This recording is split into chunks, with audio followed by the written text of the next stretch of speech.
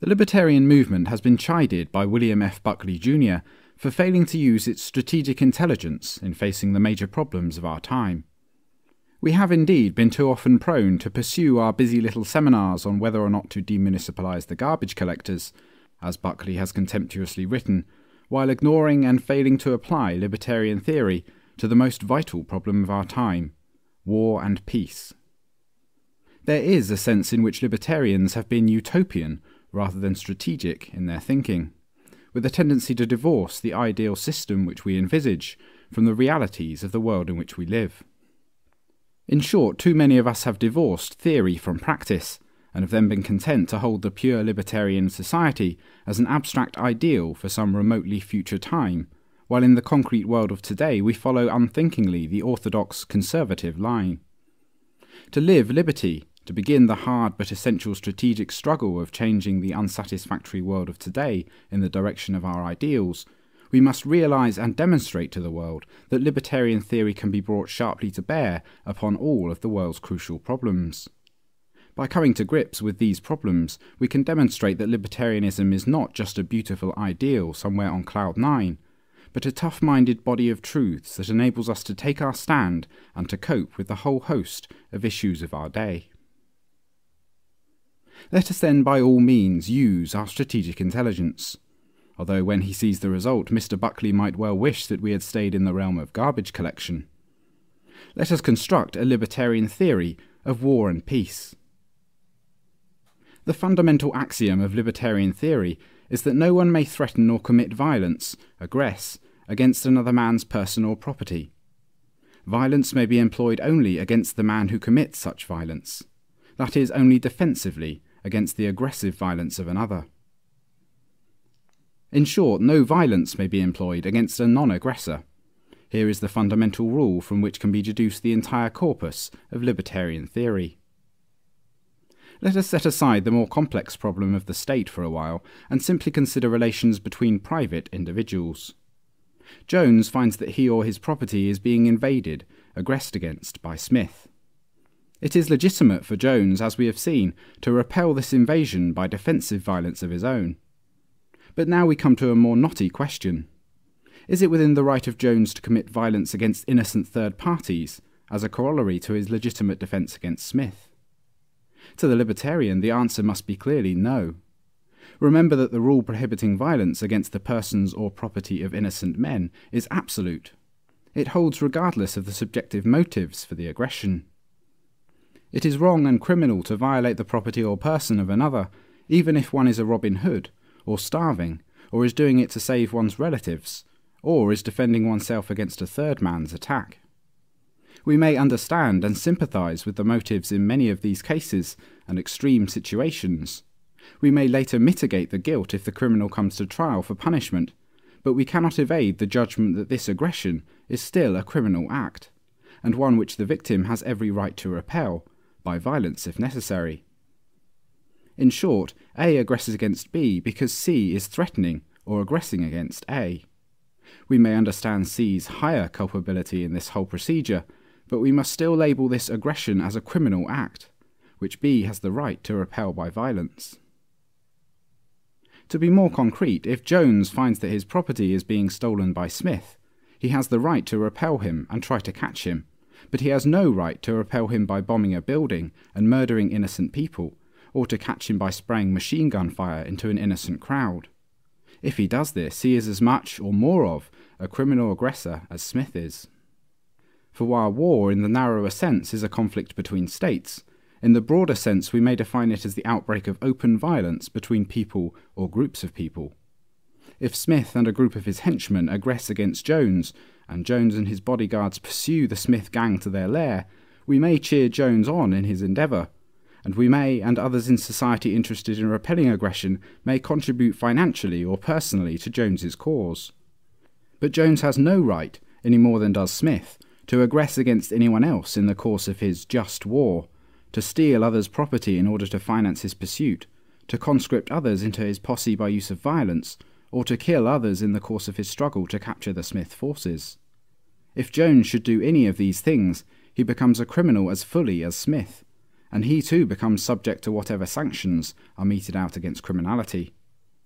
In fact, if Smith's crime was theft and Jones should use conscription to catch him, or should kill others in the pursuit, Jones becomes more of a criminal than Smith. For such crimes against another person as enslavement and murder are surely far worse than theft. For while theft injures the extension of another's personality, enslavement injures and murder obliterates that personality itself. Suppose that Jones, in the course of his just war against the ravages of Smith, should kill a few innocent people, and suppose that he should declaim in defence of this murder that he was simply acting on the slogan, "Give me liberty or give me death." The absurdity of this defence should be evident at once, for the issue is not whether Jones was willing to risk death personally in his defensive struggle against Smith. The issue is whether he was willing to kill other people in pursuit of his legitimate end. For Jones was in truth acting on the completely indefensible slogan, "Give me liberty or give them death," surely a far less noble battle cry. The libertarian's basic attitude towards war must then be, it is legitimate to use violence against criminals in defence of one's rights of person and property. It is completely impermissible to violate the rights of other, innocent people. War then is only proper when the exercise of violence is rigorously limited to the individual criminals. We may judge for ourselves how many wars or conflicts in history have met this criterion. It has often been maintained, and especially by conservatives, that the development of the horrendous modern weapons of mass murder, nuclear weapons, rockets, germ warfare, etc., is only a difference of degree rather than kind from the simpler weapons of an earlier era. Of course, one answer to this is that when the degree is the number of human lives, the difference is a very big one. But another answer that the libertarian is particularly equipped to give is that while the bow and arrow and even the rifle can be pinpointed, if the will be there, against actual criminals, modern nuclear weapons cannot. Here is a crucial difference in kind. Of course, the bow and arrow could be used for aggressive purposes, but it could also be pinpointed to use only against aggressors. Nuclear weapons, even conventional aerial bombs, cannot be. These weapons are ipso facto engines of indiscriminate mass destruction. The only exception would be the extremely rare case where a mass of people who were all criminals inhabited a vast geographical area. We must therefore conclude that the use of nuclear or similar weapons, or the threat thereof, is a sin and a crime against humanity for which there can be no justification. This is why the old cliché no longer holds that it is not the arms but the will to use them that is significant in judging matters of war and peace. For it is precisely the characteristic of modern weapons that they cannot be used selectively, cannot be used in a libertarian manner. Therefore their very existence must be condemned, and nuclear disarmament becomes a good to be pursued for its own sake. And if we will indeed use our strategic intelligence, we will see that such disarmament is not only a good, but the highest political good that we can pursue in the modern world. For just as murder is a more heinous crime against another man than larceny, so mass murder, indeed murder so widespread as to threaten human civilization and human survival itself, is the worst crime that any man could possibly commit. And that crime is now imminent. And the forestalling of massive annihilation is far more important, in truth, than the demunicipalization of garbage disposal, as worthwhile as that may be. Or are libertarians going to wax improperly indignant about price control or the income tax, and yet shrug their shoulders at or even positively advocate the ultimate crime of mass murder? If nuclear warfare is totally illegitimate even for individuals defending themselves against criminal assault, how much more so is nuclear or even conventional warfare between states? It is now time to bring the state into our discussion. The state is a group of people who have managed to acquire a virtual monopoly of the use of violence throughout a given territorial area.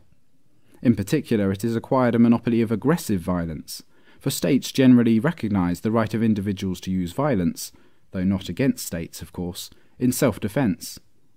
The state then uses this monopoly to wield power over the inhabitants of the area and to enjoy the material fruits of that power. The state then is the only organisation in society that regularly and openly obtains its monetary revenues by the use of aggressive violence. All other individuals and organizations, except if delegated that right by the state, can obtain wealth only by peaceful production and by voluntary exchange of their respective products. This use of violence to obtain its revenue, called taxation, is the keystone of state power. Upon this base, the state erects a further structure of power over the individuals in its territory, regulating them, penalizing critics, subsidizing favorites, etc. The state also takes care to arrogate to itself the compulsory monopoly of various critical services needed by society, thus keeping the people in dependence upon the state for key services, keeping control of the vital command posts in society, and also fostering among the public the myth that only the state can supply these goods and services. Thus the state is careful to monopolize police and judicial service, the ownership of roads and streets, the supply of money and the postal service, and effectively to monopolize or control education, public utilities, transportation, and radio and television.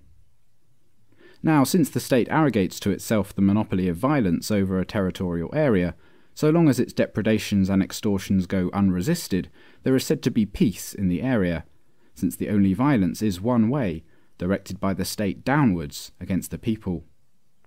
Open conflict within the area only breaks out in the case of revolutions, in which people resist the use of state power against them. Both the quiet case of the state unresisted and the case of open revolution may be termed vertical violence, violence of the state against its public, or vice versa.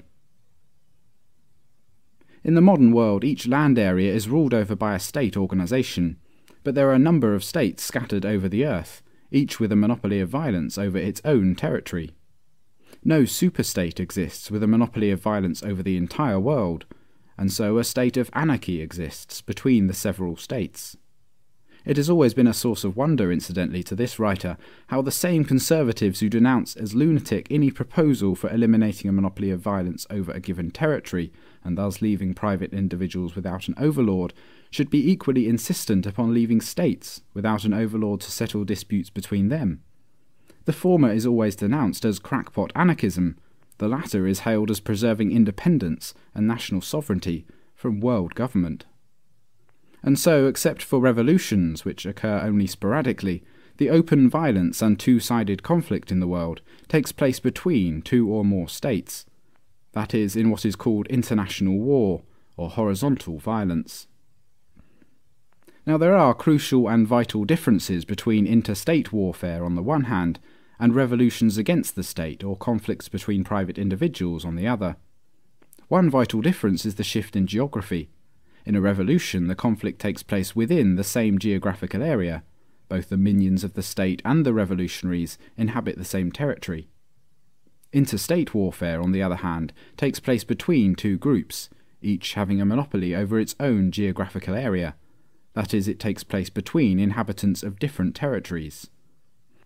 From this difference flow several important consequences. One, in interstate war, the scope for the use of modern weapons of destruction is far greater. For if the escalation of weaponry in an intra-territorial conflict becomes too great, each side will blow itself up with the weapons directed against the other. Neither a revolutionary group nor a state combating revolution, for example, can use nuclear weapons against the other. But on the other hand, when the warring parties inhabit different territorial areas, the scope for modern weaponry becomes enormous, and the entire arsenal of mass devastation can come into play. A second consequence, too, is that while it is possible for revolutionaries to pinpoint their targets and confine them to their state enemies, and thus avoid aggressing against innocent people, pinpointing is far less possible in an interstate war. This is true even with older weapons, and of course with modern weapons there can be no pinpointing whatever. Furthermore, 3. Since each state can mobilize all the people and resources in its territory, the other state comes to regard all the citizens of the opposing country as at least temporarily its enemies, and to treat them accordingly by extending the war to them. Thus, all of the consequences of interterritorial war make it almost inevitable that interstate war will involve aggression by each side against the innocent civilians, the private individuals, of the other. This inevitability becomes absolute with modern weapons of mass destruction. If one distinct attribute of interstate war is interterritoriality, another unique attribute stems from the fact that each state lives by taxation over its subjects. Any war against another state, therefore, involves the increase and extension of taxation aggression over its own people. Conflicts between private individuals can be, and usually are, voluntarily waged and financed by the parties concerned. Revolutions can be, and often are, financed and fought by voluntary contributions of the public. But state wars can only be waged through aggression against the taxpayer. All state wars, therefore, involve increased aggression against the state's own taxpayers, and almost all state wars, all in modern warfare, involve the maximum aggression, murder, against the innocent civilians ruled by the enemy state. On the other hand, revolutions are generally financed voluntarily, and may pinpoint their violence to the state rulers, and private conflicts may confine their violence to the actual criminals. The libertarian must therefore conclude that while some revolutions and some private conflicts may be legitimate, state wars are always to be condemned. Many libertarians object as follows. While we too deplore the use of taxation for warfare and the state's monopoly of defensive service, we have to recognise that these conditions exist, and while they do, we must support the state in just wars of defence.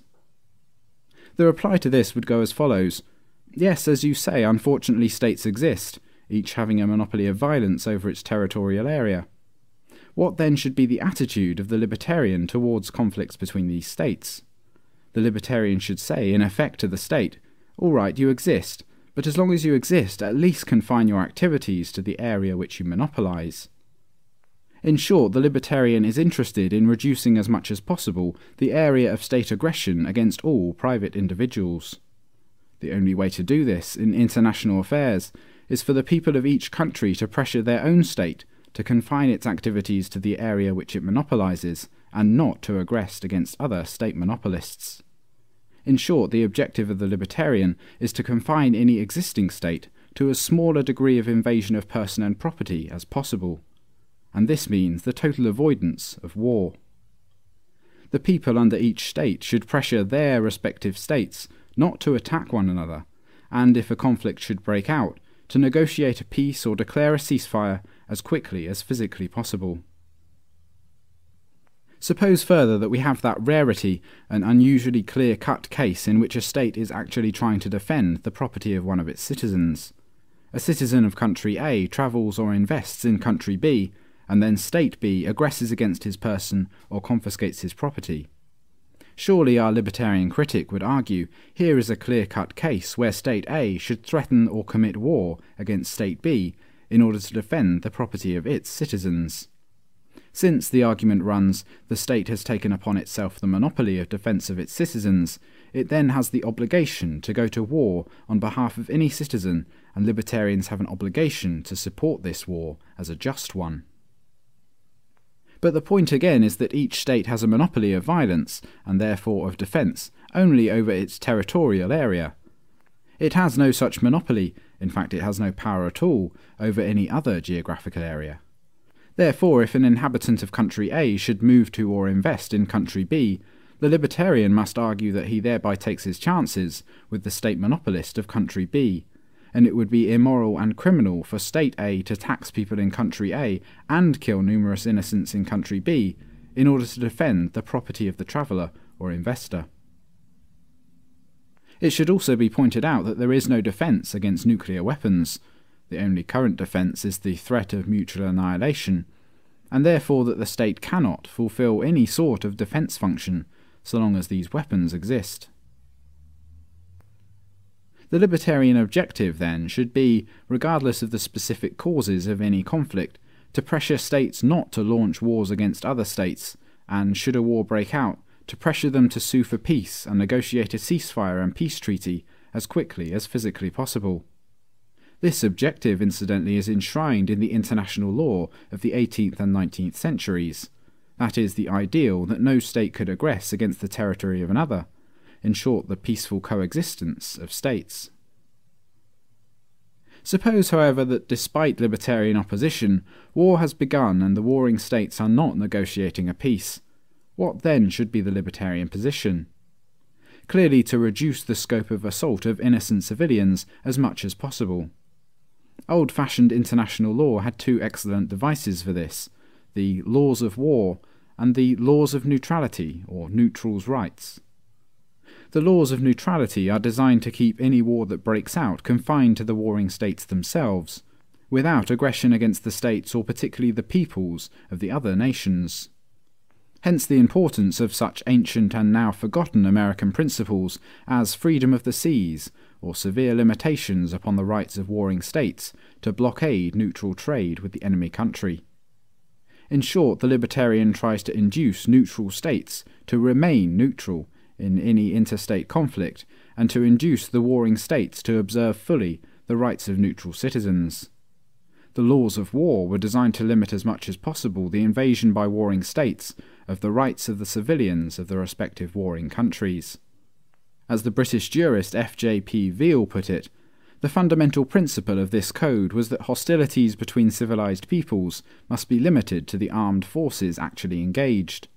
It drew a distinction between combatants and non-combatants by laying down that the sole business of the combatants is to fight each other, and consequently that non-combatants must be excluded from the scope of military operations. In the modified form of prohibiting the bombardment of all cities not in the front line, this rule held in Western European wars in recent centuries, until Britain launched the strategic bombing of civilians in World War II. Now, of course, the entire concept is scarcely remembered, the very nature of nuclear war resting on the annihilation of civilians. In condemning all wars, regardless of motive, the libertarian knows that there may well be varying degrees of guilt among states for any specific war. But the overriding consideration for the libertarian is the condemnation of any state participation in war. Hence his policy is that of exerting pressure on all states not to start a war, to stop one that has begun, and to reduce the scope of any persisting war in injuring civilians of either side or no side. A neglected corollary to the libertarian policy of peaceful coexistence of states is the rigorous abstention from any foreign aid. That is, a policy of non-intervention between states equals isolationism equals neutralism. For any aid given by State A to State B, 1 increases tax aggression against the people of country A, and 2 aggravates the suppression by State B of its own people. If there are any revolutionary groups in country B, then foreign aid intensifies this suppression all the more. Even foreign aid to a revolutionary group in B, more defensible because directed to a voluntary group opposing a state rather than a state oppressing the people, must be condemned as, at the very least, aggravating tax aggression at home. Let us see how the libertarian theory applies to the problem of imperialism, which may be defined as the aggression by State A over the people of country B and the subsequent maintenance of this foreign rule. Revolution by the B people against the imperial rule of A is certainly legitimate, provided again that revolutionary fire be directed only against the rulers. It has often been maintained, even by libertarians, that Western imperialism over undeveloped countries should be supported as more watchful of property rights than any successor native government would be. The first reply is that judging what might follow the status quo is purely speculative, whereas existing imperialist rule is all too real and culpable. Moreover, the libertarian here begins his focus at the wrong end, at the alleged benefit of imperialism to the native. He should, on the contrary, concentrate first on the Western taxpayer, who is mulcted and burdened to pay for the wars of conquest, and then for the maintenance of the imperial bureaucracy. On this ground alone, the libertarian must condemn imperialism. Does opposition to all war mean that the libertarian can never countenance change, that he is consigning the world to a permanent freezing of unjust regimes? Certainly not. Suppose, for example, that the hypothetical state of Moldavia has attacked Ruritania and annexed the western part of the country. The western Ruritanians now long to be reunited with their Ruritanian brethren. How is this to be achieved? There is, of course, the route of peaceful negotiation between the two powers, but suppose that the Moldavian imperialists prove adamant. Or libertarian Moldavians can put pressure on their government to abandon its conquest in the name of justice. But suppose that this too does not work. What then? We must still maintain the illegitimacy of Ruritanians mounting a war against Moldavia. The legitimate routes are 1. Revolutionary uprisings by the oppressed Western Ruritanian people, and 2. Aid by private Ruritanian groups, or for that matter by friends of the Ruritanian cause in other countries, to the Western rebels, either in the form of equipment or of volunteer personnel. We have seen throughout our discussion the crucial importance in any present-day libertarian peace programme of the elimination of modern methods of mass annihilation. These weapons, against which there can be no defence, assure maximum aggression against civilians in any conflict, with the clear prospect of the destruction of civilization and even of the human race itself. Highest priority on any libertarian agenda, therefore, must be pressure on all states to agree to general and complete disarmament down to police levels, with particular stress on nuclear disarmament.